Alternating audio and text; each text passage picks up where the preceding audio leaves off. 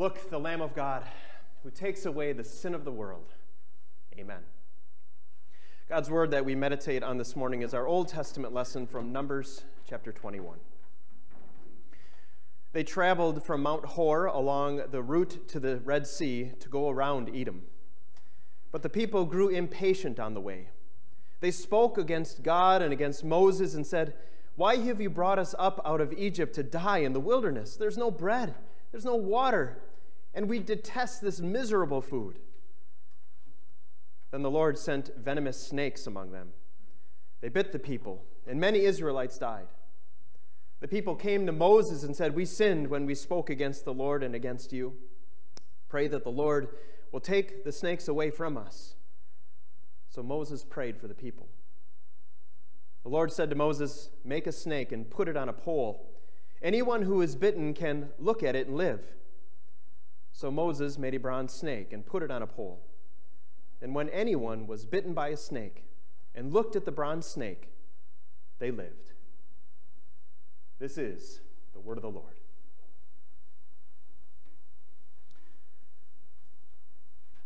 They were on the move,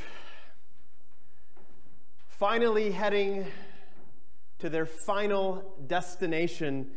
They knew exactly where they were going. It's the journey that their parents had started over 40 years ago, and it was about ready to come to an end. But maybe they get a little too excited a little too early. What they maybe thought was going to be this smooth road right to the promised land was filled with some bumps and detours. You see, the direct route into their entry point into that promised land of Canaan was on the east side of Canaan, east of the Dead Sea.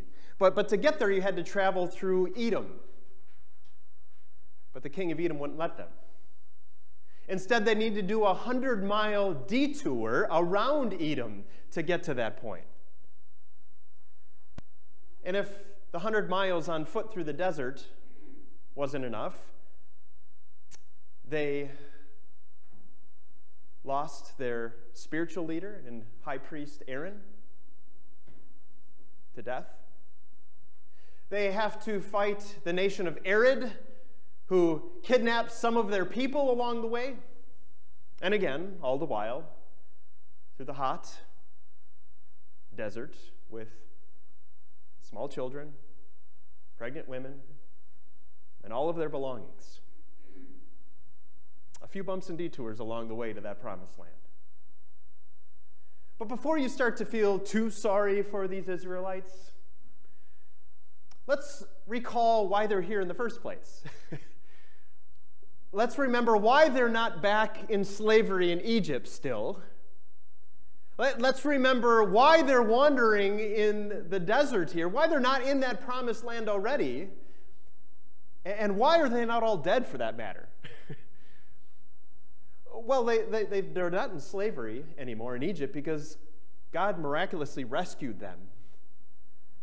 He rescued their parents over 40 years ago under Moses and told them that he was going to take them from slavery to freedom to that promised land, to that land flowing with milk and honey, that land of Canaan that they're on their way to enter now.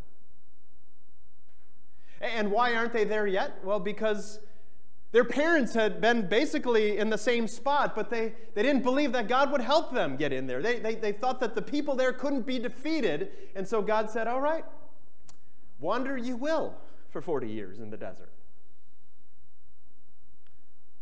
But yet here they are. This second generation of Israelites who should be in that land flowing with milk and honey if their parents would have just trusted and obeyed God. But yet here they are doing okay in the middle of the desert. They've manna and quail provided by God miraculously. Nehemiah records that their clothes never wore out. Their feet never blistered.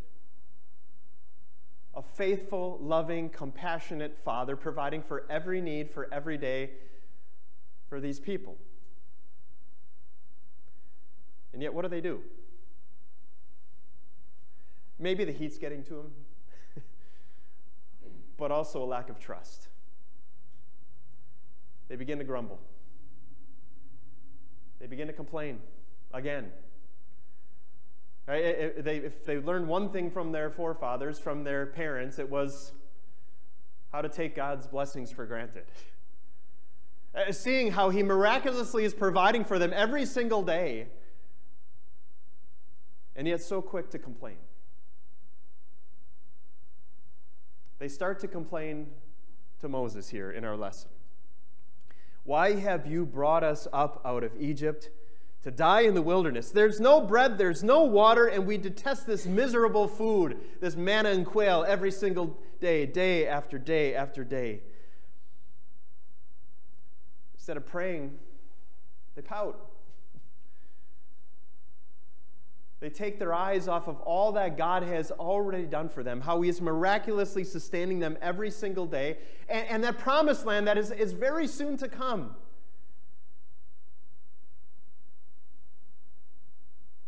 They begin to question God, to question his love for them. Is he there for them?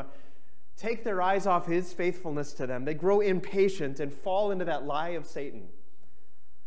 Like, God is not really faithful. God is not really good. God doesn't really love you. You know, that's when God steps in. And he says, enough. Enough of this grumbling. Enough of this complaining. I will remind you just how much I do love you. I will remind you again just how gracious I really am to you. God would keep the promise to bring this generation into the promised land, but they need a little perspective here. They need a little reminder of who is leading them and how much he loves them and how much they really need him. God uses venomous snakes, indigenous to this Arabian desert here, to be his agent of perspective for these Israelites.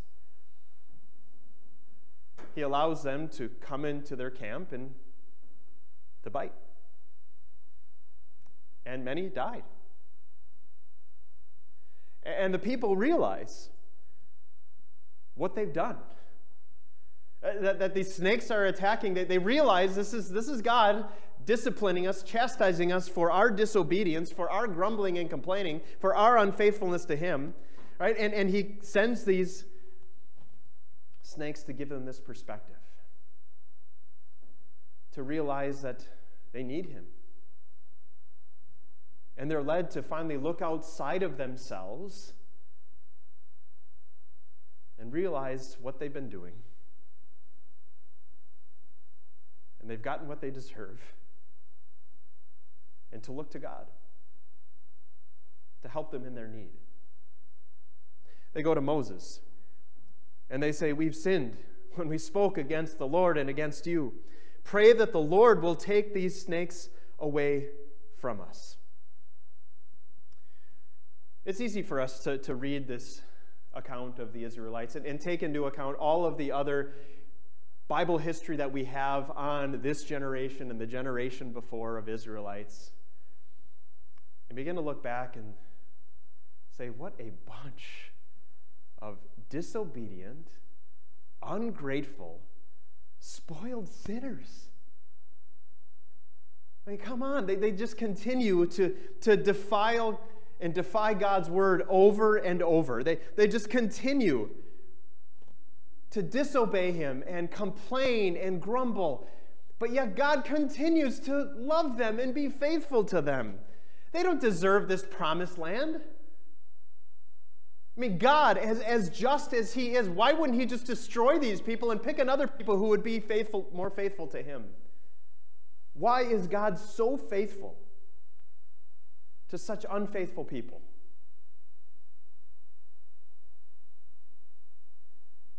It's a great question to ask. Why is God so faithful to such unfaithful people? It's a good question for us to ask ourselves. Have we defied our God over and over? Have we been unfaithful to him when we see his continued love to us in every day of our lives? Have we grumbled and complained, even though God provides everything we need for this life? We know that promised land of heaven that's waiting for us at the end, but yet we continue to question God's love for us. We continue to wonder if he's really good and if he's going to be faithful to us. Right? It's so easy for us to realize how unfaithful we have been to our faithful God. Why would God be so faithful to unfaithful people like us? Friends, God chose us to be his people.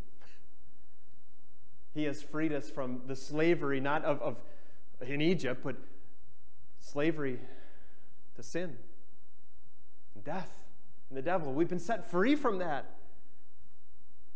And all along the way, he promises to provide every single one of our needs. But what do? We complain and grumble about what we don't have and what we lack.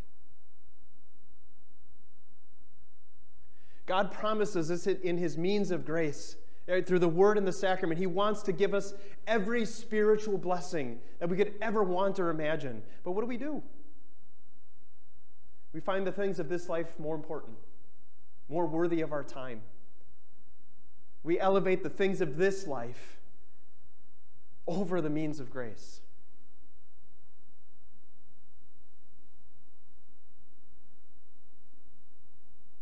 We know we're on our way to that promised land of heaven, but what do? We're quick to grumble and complain about the circumstances of our lives. Right? We grumble that we got to scrape by every day. We complain that someone else got the raise that I deserved. We question God when he allows the health of my loved one to continue to seemingly deteriorate. We wonder, why would God allow this struggle to happen in my marriage or with my parent or with my child? We grumble and complain. We question God's faithfulness and his goodness and his love to us. We get so wrapped up in the momentary troubles and discomforts of this life. We take our eyes off of God and look at all of our troubles and worries and discomforts and right, why? Along with these Israelites, why would you bring us out into this desert to die?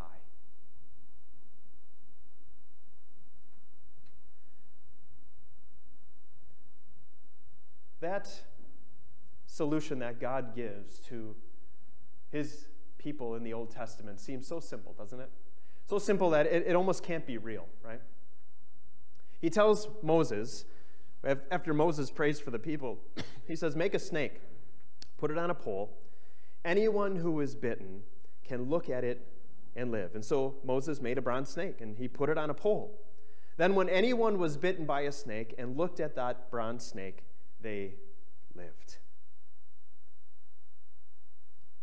It's so simple. There's nothing they had to do. They didn't have to prove that they were going to be more faithful to God. They didn't have to do any sort of good works to get back in God's good graces. They cried out in their helplessness. They confessed their sinfulness. They acknowledged their need for their God. And simply by looking at a bronze snake on a pole, God didn't take the snakes away. He gave them something better. He gave them the promise of healing. He gave them the promise of life. Even someone who maybe was in the last moments, right, gasping their final breaths of air as that venom was going through their body, they looked at that bronze snake in complete and total healing. A way that God saved his people in that desert. The way that he poured out his grace and his mercy on them once again. Faithful to his promise that he loved them and would provide for them and would get them to that promised land. They just look and live. They looked outside of themselves, and they looked to that snake on that pole, and they found life. Your friends, sometimes that agent of perspective is necessary in our life too, isn't it? Right? When these feelings and these attitudes that we have as we take our eyes off of God and we begin to look at the troubles and the struggles of our life, and these fill our hearts and mind, God sends these agents of perspective. And it might not be poisonous snakes, right? But he may send things in our life to make us look to him. Right? Those situations in life when that seem bad, they might even become more seemingly hopeless. Right? A situation where we feel like we're scraping by, but then it turns to losing and having to foreclose on our house. Or maybe that raise we thought we should get, it ends up with a pink slip. Or when we complain to God about the health of our loved one, it ends in an unexpected death. Or when that strained relationship causes us to question God, that relationship may become broken completely. And I'm not saying that there is direct consequences for every sin in this life, but God uses these circumstances in our life to make us take our attention off of ourselves and onto him. In his love, he disciplines us to look outside of ourselves and to look to him alone. And to provide for us not freedom from the snakes of this life that come into our lives and bring us trouble and discomfort, that bring evil and suffering into our lives, but instead to provide us with something better, that we are able to look not to a bronze snake on a pole, but to look to a cross. To look to that cross and to find life. To look outside of ourselves, to acknowledge our hopelessness and our helplessness on our own, to confess our sinfulness, to look then outside of ourselves, and then to hear that gracious invitation to look to that cross and to find life. There at that cross, to find all of our impatience, and all of our unfaithfulness, and all of our grumbling, and all of our complaining nailed there, forgiven. To look to that cross and to find life in that death of God's one and only Son for us. To look up to that cross and to see one who doesn't deserve death, but who for you and me lived that perfect life of faithfulness to God, and then suffers the punishment that we deserved so that we could have the promise of forgiveness and peace and life through him. Jesus connects the dots for us. Right? We heard it in our gospel lesson from John chapter 3. Right? There we heard through the inspired writer that just as Moses lifted up that snake in the desert on that pole, so the Son of Man must be lifted up, that all who believe in him and look to him have the promise of eternal life. This account in Numbers is a foreshadowing of what Christ would come to do for us. There at the cross, we see the fulfillment of this account in the Arabian desert. That we get to look to that cross of Jesus and there find the promise of new life right now. Even in the midst of our troubles and our discomforts and our sufferings, we find the promise of new life and peace in Christ. And we have the promise that through that we have that promised land of heaven that's waiting for us. We have the promise that we will get to be with him forever. Friends, it's these days of Lent. It's good for us to look inside. To look inside and to acknowledge our helplessness on our own. To acknowledge our need for something outside of ourselves to save us. To confess our sinfulness and our unfaithfulness and our impatience and our grumbling and our complaining before our faithful God, but also then to look up, to heed that gracious invitation to look up to that cross of Christ and to find there the promise of life. And then to direct our eyes from that cross to that empty tomb, to find our joy and our peace and our purpose, to live new and resurrected lives, brought from death to life in Christ. That in Christ now we get to go on our journey to that promised land with our God providing every step of the way, remembering all that he has done for us in the past, remembering how he is miraculously providing everything we need right now for our bodies and souls, and to know the promises that are still to be fulfilled, that he will bring us into that promised land of heaven. That we get to, in Christ, be set free from slavery, and in this desert of this life, to do good works, to show our love and thanks and praise for all that this Savior, crucified and risen, has done for us. Dear friends, look to that cross. Believe in what Christ has done for you there, and go and live. Amen. Please stand.